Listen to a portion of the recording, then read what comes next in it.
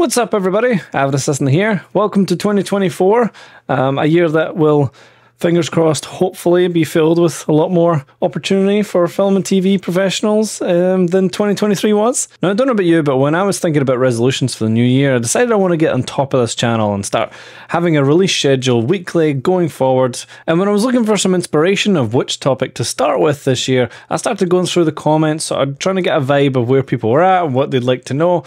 And I just kept coming across quite a lot of kind of anti-Avid comments, which for starters is a bit odd on an Avid specific YouTube channel. But it gave me an idea. I decided to put together 10 of the best Avid specific features, so really great features that can't really be argued with, that I don't think are present in other NLEs. You know, still try and fight the corner for Team Purple a bit, since, people have been pretty hard on them lately. So maybe you're already familiar with all of these, maybe you're not. Hopefully you'll get to learn something new. Either way, this is enough intro. Let's get into it.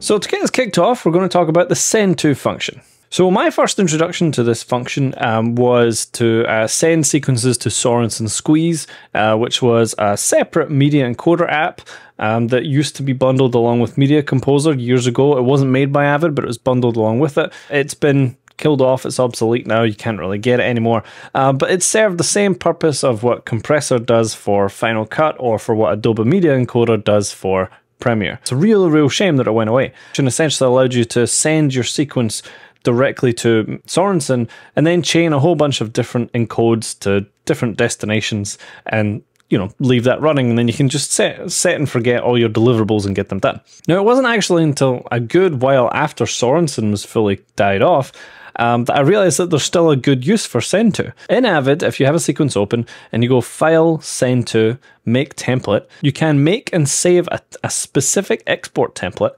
allowing you to export a sequence out to multiple different export settings, and then you can even set what to do with that export once it's done. So you can say open in QuickTime Player, so that as soon as it's done I might want to review it right away. Have your export open up in Compressor once it's done. If you just want to export out, say a DNX, high-res export, and then have Compressor or Resolve or whatever else do the encoding, you can set it to automatically open up in that app once it's finished. It is a really great and often overlooked automated export function, allowing you much more flexibility with how you get your timelines out, especially to different formats.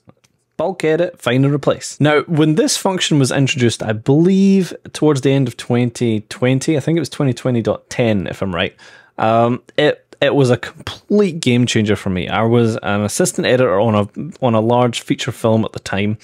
On an animated feature film, we were doing lots and lots of renders out for different departments and for different purposes all the time. And we had lots of metadata to manage. And we actually updated a couple of the Media Composer machines to this specific version for this specific reason, because it allowed us to batch edit metadata of a whole bunch of clips at once. It's essentially having a batch renamer in the bin. Now, I say bulk edit / find and replace because for some reason they're two separate functions. I don't know why they're not grouped together under the one window like a batch renamer would be, but either way, in the bin we can select a whole bunch of clips and batch edit almost any of the bin metadata columns. We can search for a string of text and replace it with nothing or with a specific designation. We can create specific chains in order to create a specific text entry. We can save those chains and recall them later and use them elsewhere. It has been a monumentally invaluable tool for me, and probably the one that I miss the most when I go in somewhere and they're still on 2018 or on an earlier version, because I really love this feature. I think it should be put into all NLEs. It's fantastic. Next up, the email function. So this is a really simple one, and it's been around in Avid for as long as I can remember. And essentially, all it is you go into your settings, into your user settings, there is an entry called email, and you go in there and you can configure all of the login details for your email account. I've found it kind of works best with a Microsoft account, but I have got it to work with the Gmail as well. And once you do that, you can set Avid to actually send you an email once it completes a, tasks like an export or a render of a timeline, meaning that you don't have to sit in front of the computer to wait and see if it finishes. You can go and get a cup of coffee or go and get your dinner while an export's rendering out, and your Avid will email you and let you know that it's done. Next up is metadata management. Now, metadata is handled differently in each NLE, of course, as it would be, but I can safely say I think Avid is the simplest and the most comprehensive in terms of adding new metadata columns and also using the ALE function to bring in, vast amounts of metadata straight from the camera as well. At any given time, I can right-click and add a new custom column in the bin and type in new metadata that will then be attached to that clip for the duration of the project and can be exported out as part of an ALE as well. And not only can I very, very easily edit and change and add all this metadata, especially with the new addition of bulk edit, but I can also reflect this metadata as burn-ins in timelines, even custom metadata entries that I've added to clips in the bin.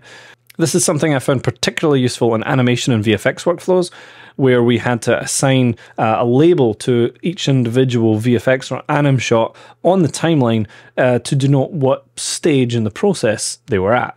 So whether they're at previs, anim, LRC, we would be able to have one timecode generator that didn't have to be updated or edited throughout the timeline. It would just be reading the entry in the label bin column on a per clip basis and then displaying that as a colored burn-in on the timeline. It's fantastic.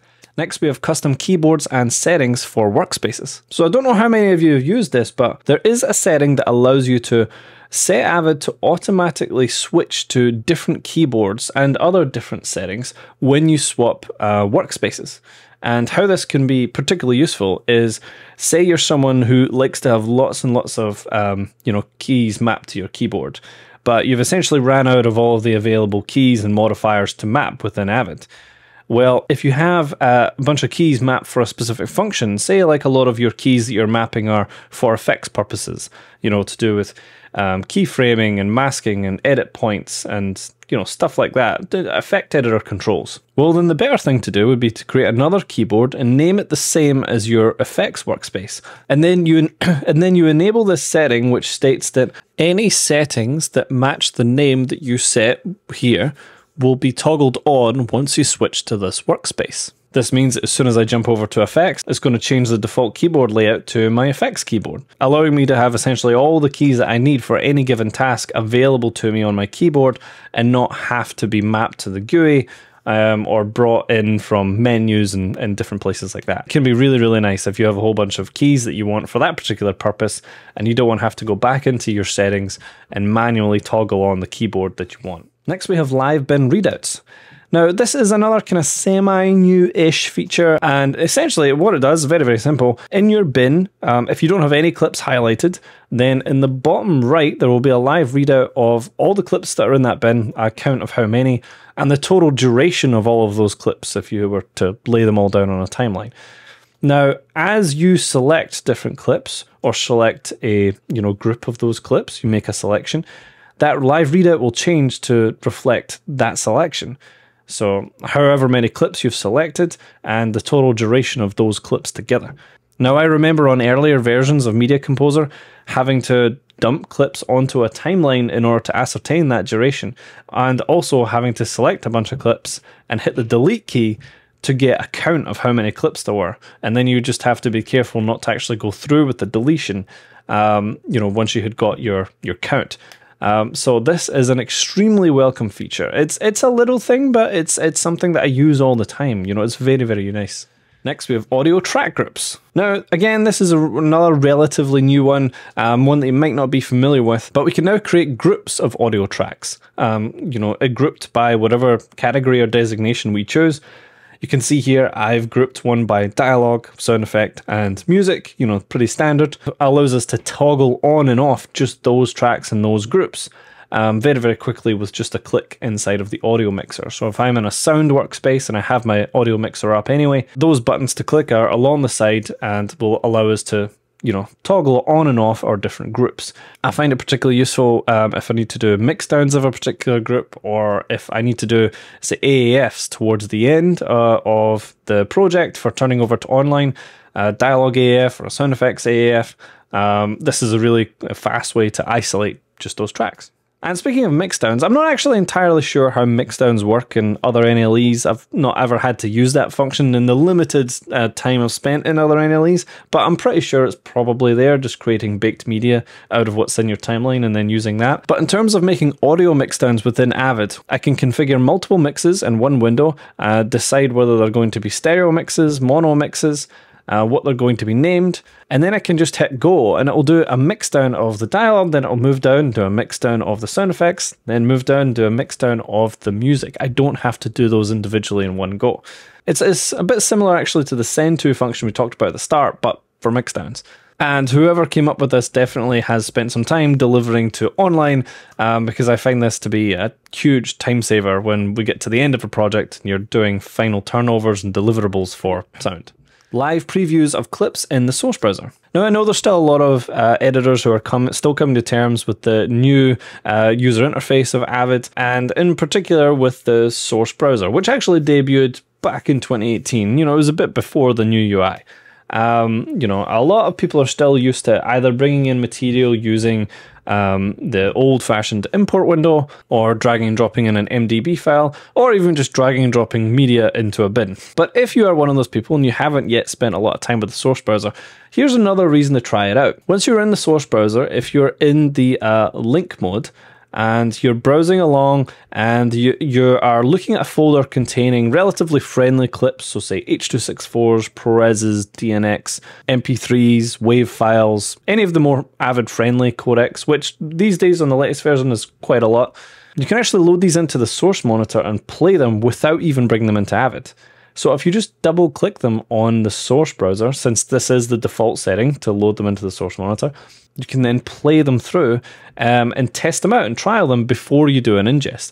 I find this particularly useful for auditioning music and sound effects, since we have both a search and a filter function there as well. So I have a very large sound effects library, so I can search in there for the sound effect that I want. So say I want an explosion, I can type explosion into there, then any sound effect with explosion in the name will come up, and I can listen to them all there and trial them and preview them, and then only ingest the ones that I think will work. And when it comes to video clips, this gets even more impressive. If you just switch over to frame view and then browse your video clips, and you can make them whatever size you want in the source browser, however large you want to view them properly. If you click on any one of these thumbnails, however, you can use your JKL keys to play down the video inside the thumbnail and just preview it that way. You don't even have to load it into the source monitor behind the source browser. You can just audition all the clips there and then just ingest what you want to ingest. Now, don't get me wrong, for my main rushes, I still transcode using Resolve, but for everything else, I'll always open up the source browser, which I have mapped to Shift-I for ingest. It's shaping up to be a really great ingest window, and I covered it in much more detail in my video on ingesting in Avid. Now, I did say I would talk about 10 great features of Avid Media Composer, which of course now leads us into our 10th and last, but certainly not least, feature, which is of course PhraseFind and ScriptSync. Or as it's now called as of August this year, PhraseFind AI and ScriptSync AI, even though it was always kind of AI. It's now Avid's own code, they're not licensing it, so it's got a slightly new name, that's all. But with the advantage of it being now Avid's code, there are updates and improvements coming with each version to it. Small and incremental, but they're coming. But this isn't the video to talk about the recent changes. I just want to talk about PhraseFind and ScriptSync as a whole, as it's always been, allowing us to just go Command F and open up the Find window in any Avid project, type in any line that we know is spoken at some point in our production, and it will load up all the sequences and clips where that line is spoken. And then if we double click on any one of the entries that come up, it will load it up in the source monitor at the point in time where that line is spoken. Really, really useful. I'd say PhraseFind is particularly useful, probably on factual. You're maybe dealing with lots and lots of interviews, and you might not necessarily have the time or resources to keep it all super logged and organized. especially not everything. And so PhraseFind might be a really good way to find something that you know you've seen and you've heard at some point, but you just can't find it in among the chaos of all of that footage. Well, it definitely has a place in Factual, especially now that you can generate a transcript of any clip at any given time. ScriptSync shines brightest in scripted environments. This is because it allows us to have a script bin, so a full bin just showing the script, and to have all of our camera setups, all of our slates in there with lines representing each take, not unlike a marked up script, with little marks sticking out, what we call script marks, allowing us to have a script view the whole script and jump to a specific slate camera angle at a specific line. And not only that, once it's set up properly, it nullifies the purpose of the marked up script as a paper copy in Edit, since we have that exact same function there within our Avid, within our bin that we're drawing our rushes from. We can see at any given line how much coverage there is covering that line. And if there are any lines that aren't particularly well covered, that becomes apparent really, really quickly. It's an invaluable function that Avid has become very well known for in the scripted world for a long time now, especially on larger tentpole projects, particularly on North American projects. Right, so no doubt I will still have a number of anti-Avid comments on this video as well, on the likes of, yeah, but it doesn't have scene detection, and, why did it take it so long to be able to generate a script, and the third-party plugin support is terrible. And while those are all very true and valid points, hopefully the 10 features that I've mentioned throughout the video will give you a reminder as to why Avid's still heavily in use, still isn't really going anywhere, and is still, the preferred platform for many, many, many, many editors like myself. Now, I don't say that to criticize Premiere or DaVinci or any other platform. I only say that because Avid gets so much hate lately. I know that Resolve and Premiere can do very, very impressive things, and there may even come a day when Avid is obsolete and those platforms take over, potentially. I don't know what happens in the future, but either way, I don't see that happening in the foreseeable future. Avid is here in the now, and it is very widely used in all of our beloved post houses, and so I just wanted to show a bit of appreciation for my primary tool of the craft of what I do. And now that I have done that, I guess I'll just say thank you very much for watching, especially to our Patreon members and our YouTube members, and I will see y'all in the next video, which is going to be taking a look at remote working. It's already made, fully ready, it's up there, it's scheduled, it's ready to release. That one's not going to be late, it's not going to be rushed to the last minute. That one is primed, was recorded last year, so you can check that one out next week. And until then, I am signing off.